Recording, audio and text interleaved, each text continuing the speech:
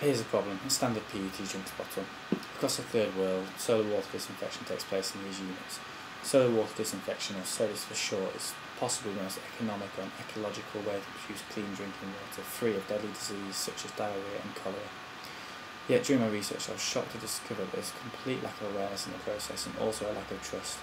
I couldn't understand why the whole third world wasn't using this to purify their water. It's so simple: just leave the dirty water in the sun for 6 hours inside these units and let the UV light and heat disinfect and leave the water completely drinkable. But to be honest, would you trust a plastic drink bottle to provide you with clean water by just leaving it in the sun, knowing that if it doesn't, there's a good possibility of severe illness? I felt there's some major improvements needed in order to spread the awareness and also increase the efficiency of SODIS. The key to a successful long-lasting SODIS product was to prevent the scratching of the plastic surface that's exposed to the sun.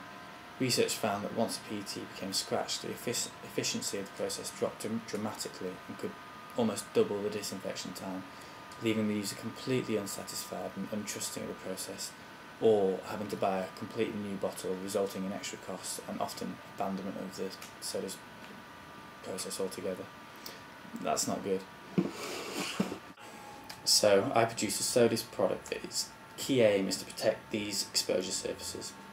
The only time the SODIS jewel is exposed to the environment in any way that might cause scratching is when it's in the stationary position in the light of the sun. Otherwise, the unit is closed and the exposure plastic is completely protected. This might be when collecting water or just in storage, but there is no reason for the inside surfaces to become damaged in any way, increasing the lifetime and sustainability in the process massively. If for any reason the tank does become damaged and needs to be replaced, the whole product can be easily dismantled and each part replaced individually, preventing the user having to replace the whole product. Also, the design increases the rate of disinfection by decreasing the depth of the tank to increase the surface area of the water exposed. So instead of 6 hours, we're looking at more like 4 hours. As well as providing a functionally more superior product, the jewel aims to increase the awareness and attract attention by being more interesting and individual than a PET bottle.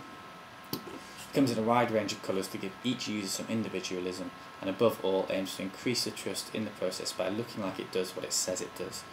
Its primary function is to provide solar disinfected water, and that's exactly what it said it does. At approximately $2 per unit, it's a feasible product that charities can support as well as the users themselves. It has a strong brand image that the developing world and the developed world should recognise and ultimately help spread the word of SODIS.